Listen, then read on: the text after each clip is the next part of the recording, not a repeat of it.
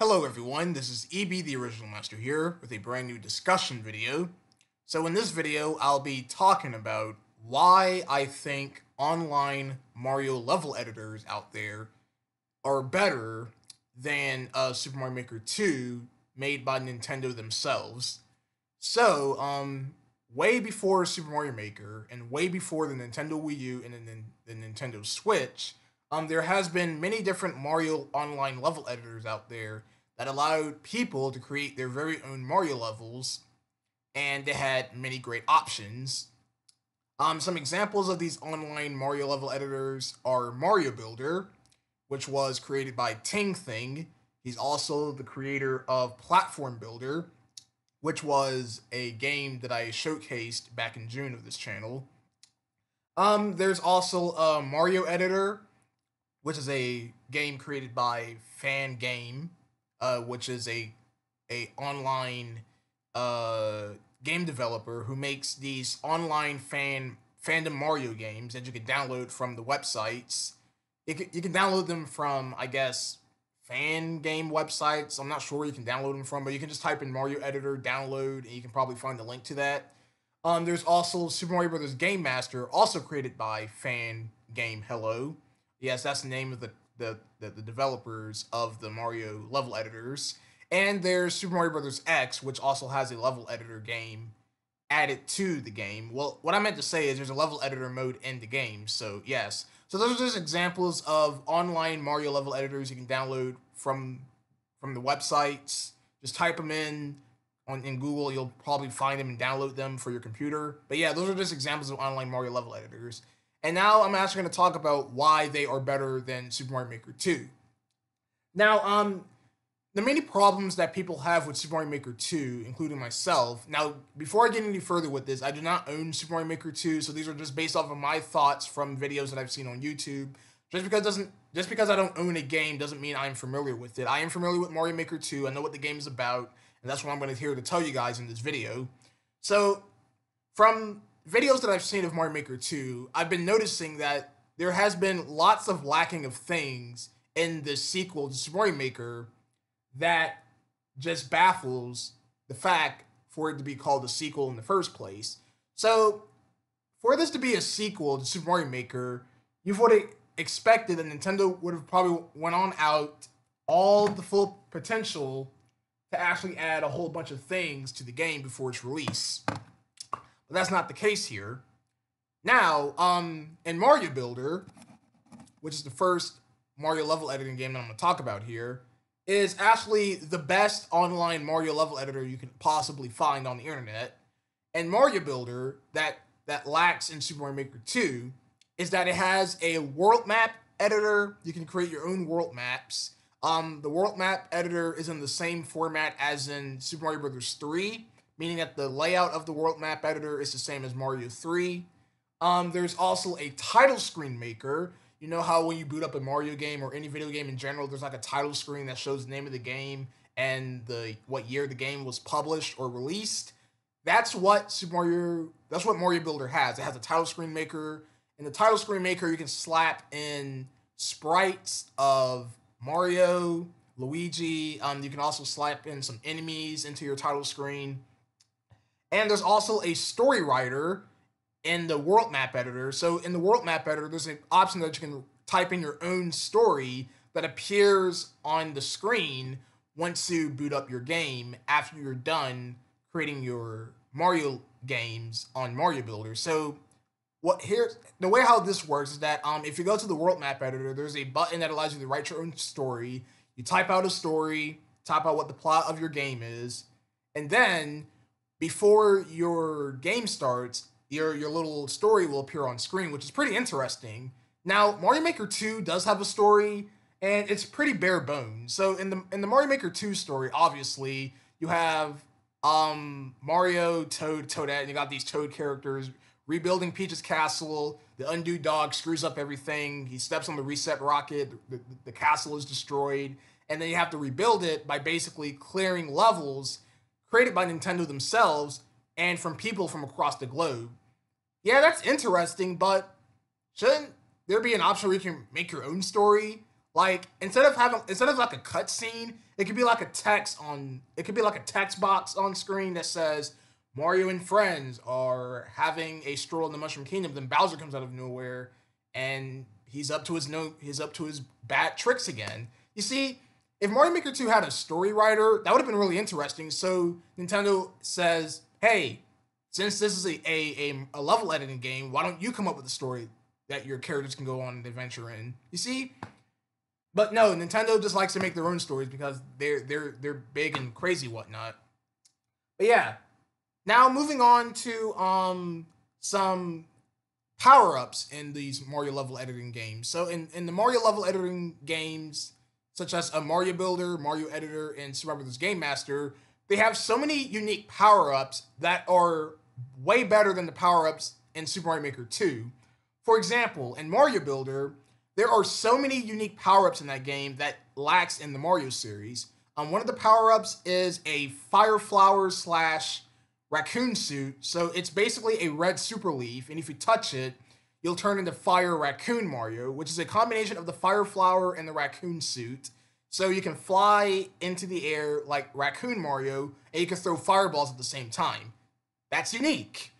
There's also a Bowser Shell power-up in Mario Builder, which functions the same way as the blue Koopa Shell power-up from New Super Mario Bros. DS, which has Mario transform into Bowser, and you can basically breathe out fire like Bowser, and if you run at full speeds, Mario can go inside of his shell, just like the blue Koopa Shell does, and he can attack enemies if it comes impact. See, Mario Builder already has unique power-ups and way more unique enemies. In fact, the enemies in Mario Builder are way more in variety than in Super Mario Maker 2. In Mario Builder, you have pretty much every known Mario enemy that we've known of. There's the Rexes from Super Mario World. They also have the Dino Torches from Super Mario World. There's also Hammer Brothers, Boomerang Brothers.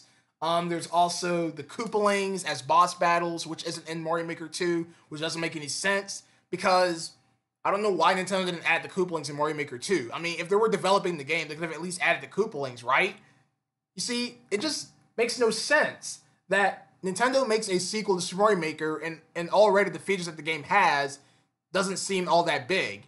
Now, there is one thing that Super Mario Maker 2 does that Mario Builder doesn't, which is the course conditions. So if you guys don't know what course conditions are, there's actually a thing in Mario Maker 2 that allows you to set a specific objective for you in order to clear a stage, such as collect these many numbers of coins, defeat these numbers of enemies. You must clear the level without stomping on the ground. See, those are interesting, but just because Mario Maker 2 has course conditions and all that good stuff doesn't mean it's all 100% perfect, because again, Mario Maker 2 ain't got no acorn power up, the super acorn from New Super Mario Bros. U.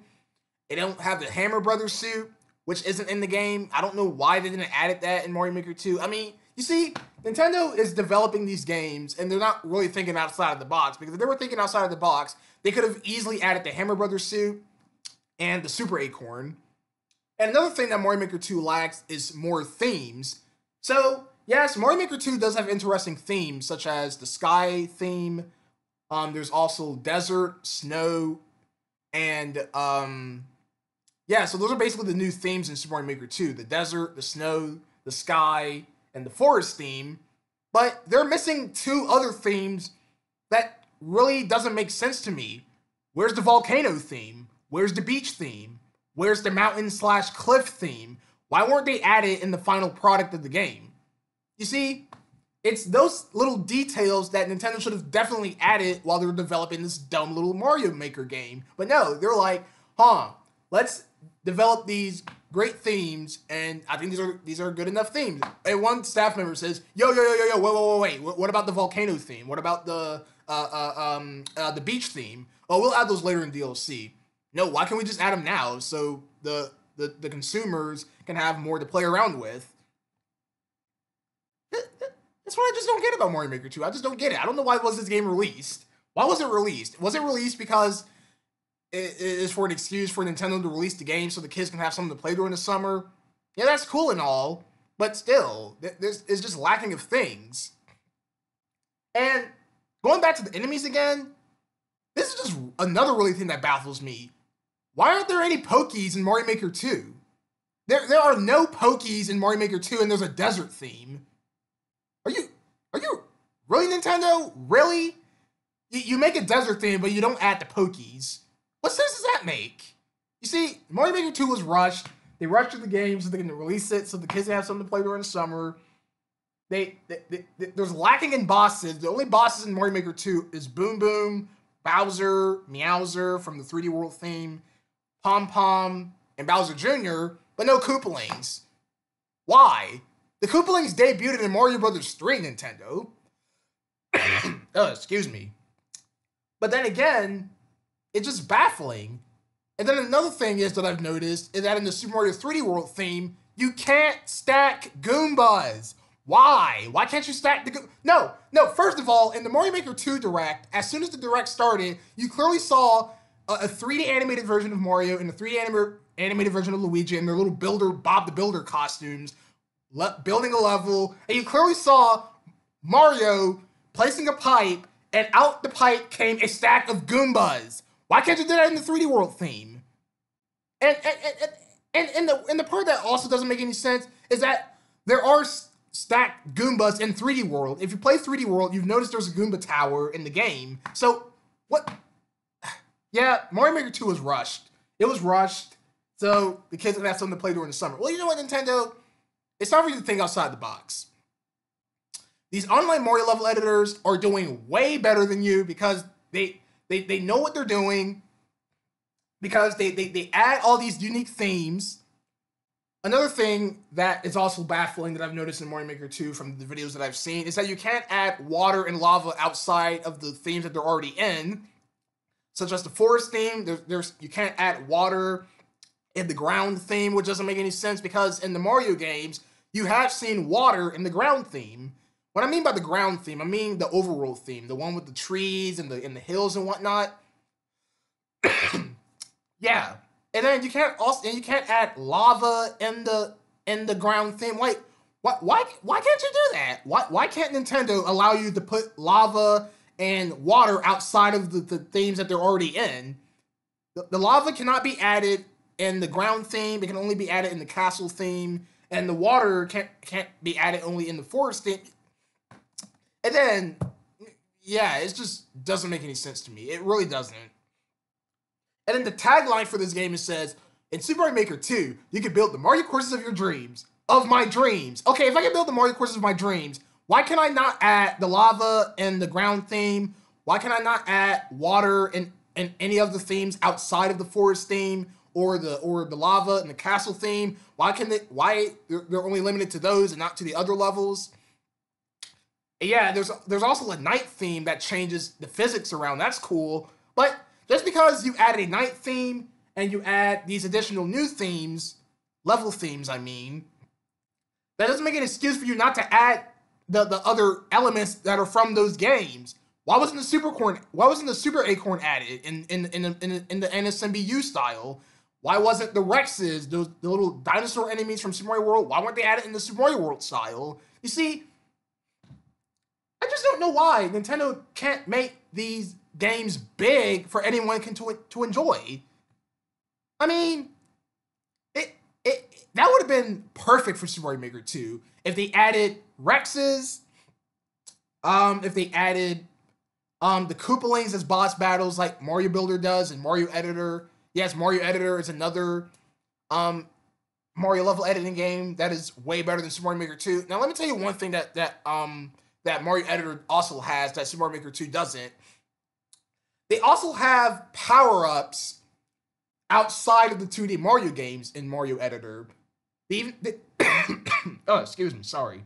Sorry if I'm stuttering here, I'm sorry if I'm coughing, but bear with me. The bee mushroom from Super Mario Galaxy is in Mario Editor. That's cool. The propeller suit.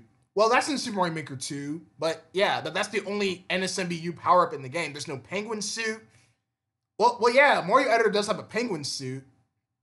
And they also have like a ninja power-up.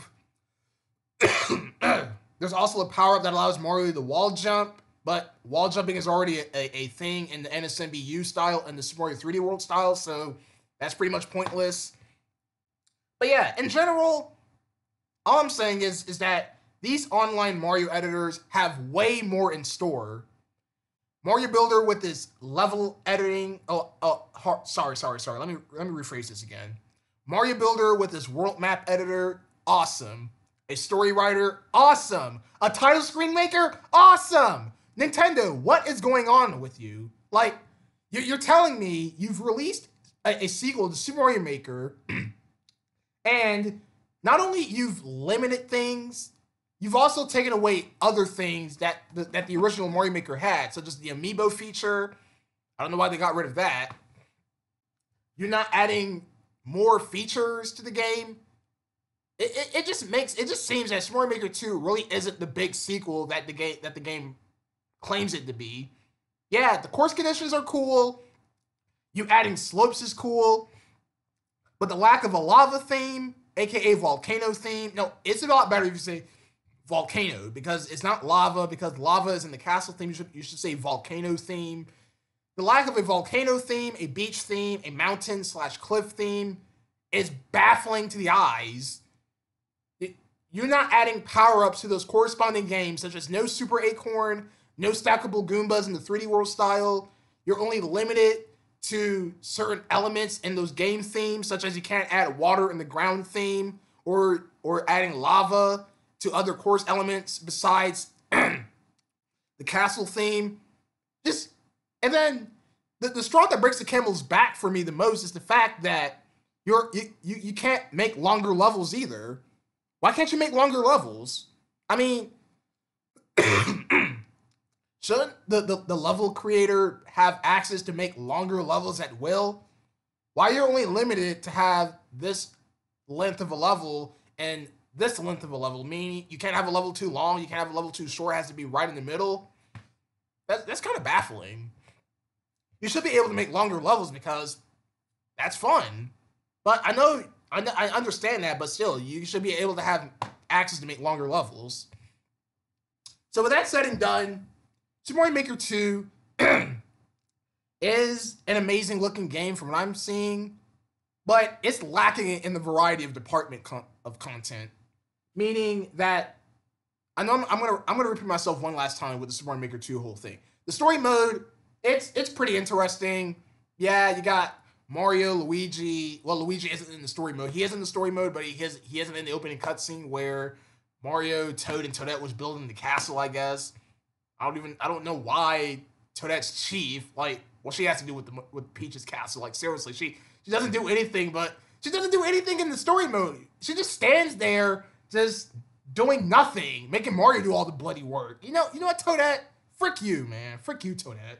But anyways, that's all I have to say about these online Mario level editing games. They are way better than Super Mario Maker 2, in my opinion, because they have way more options, more enemies, more features, more of everything that Super Mario Maker 2 lacks.